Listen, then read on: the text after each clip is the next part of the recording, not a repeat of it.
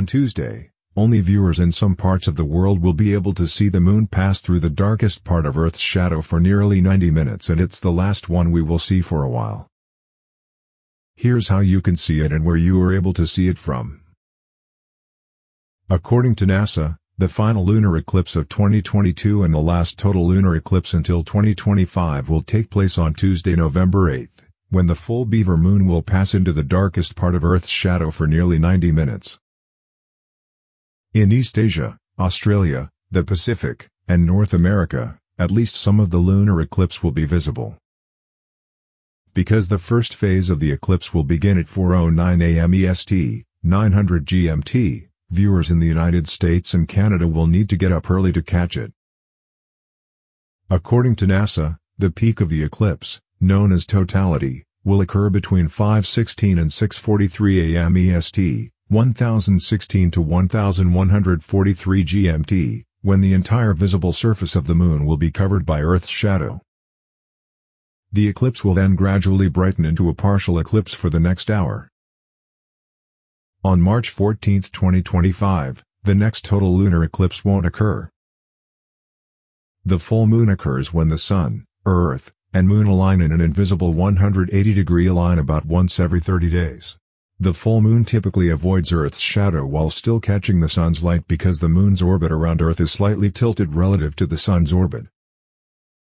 However, during a total lunar eclipse, the Moon briefly enters complete shadow as it moves directly behind Earth in relation to the Sun. The darkest part of Earth's shadow, known as the umbra, falls over the center of the Moon during an eclipse's final totality phase. During totality, the Moon may appear black, but in reality, it takes on a reddish-rust color, which is why it is often referred to as a blood moon. This rusty hue is caused by the Rayleigh scattering phenomenon. When daylight crashes into Earth's climate, blue light gets dispersed while red light is refracted, or twisted, all over the world until it lands on the Moon. As it sits in the shadow of Earth, this gives our eclipse satellite a ghostly, reddish hue. NASA says that atmospheric conditions over Earth, including the effects of volcanic eruptions, dust storms, and wildfires, determine the exact level of redness on a fully eclipsed moon. You don't need anything special to see the blood moon, but using binoculars or a telescope can help you see the last lunar spectacle of the year better. For those of you that don't know what a lunar eclipse is, here is a little insight. One of the most breathtaking sights in the night sky is a lunar eclipse.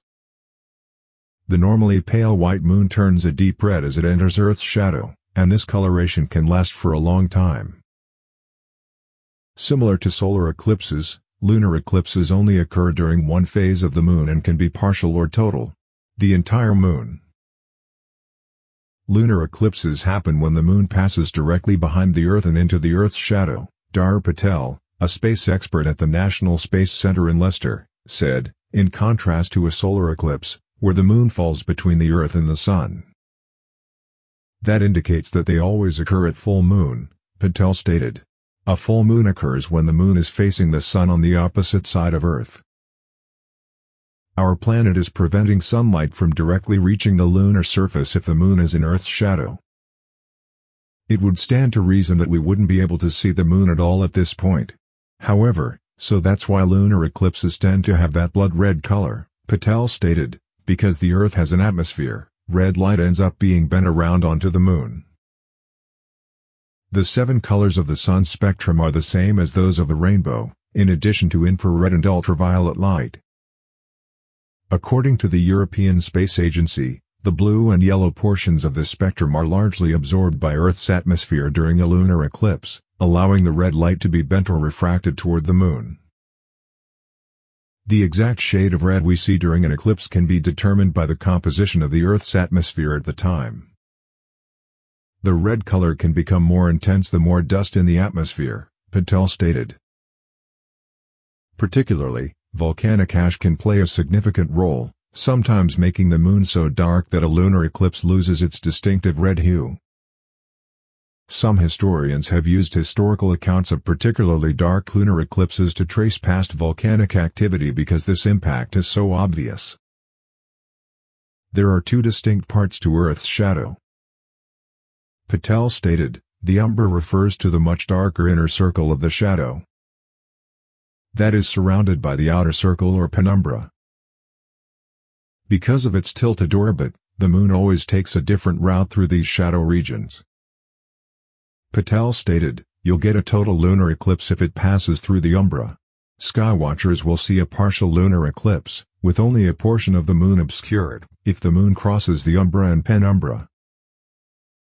It should come as no surprise that we refer to it as a penumbral lunar eclipse if the moon only passes through the penumbra. It is highly unlikely that casual observers of the sky will notice any significant changes. Patel stated, lunar eclipses occur 2 to 5 times a year. Every 3 years, you typically experience 2 total lunar eclipses. However, these eclipses occur all over the planet. Patel said that if you stay in the same place, you might see a total lunar eclipse once every 2.5 years. That contrasts sharply with the regularity of total solar eclipses. In the next 3 to 4 centuries, there won't be more than one total solar eclipse at any given location on Earth. Patel stated, the great thing about a lunar eclipse is that it occurs at full moon. Therefore, you ought to be able to see at least some of it if you are on the night side of the Earth. That contrasts with a solar eclipse, for which you must carefully determine your location. Additionally, the duration of a lunar eclipse makes it easier to observe than a solar eclipse. The total part of a lunar eclipse can last up to an hour and even slightly more, Patel said. A solar eclipse might only last a few minutes. Simply put, you need to look up at the right time and pray that the sky is clear of clouds. Patel claims that a lunar eclipse also raises fewer safety concerns. You shouldn't look at the sun during a solar eclipse, but you won't have any problems if you look at the full moon at night. Well, that's it for today. If you enjoyed the video, please hit the like button. If you have any suggestions, leave them in the comment section. And if you enjoy our content, and never want to miss a video, hit the subscribe button. Thank you for watching.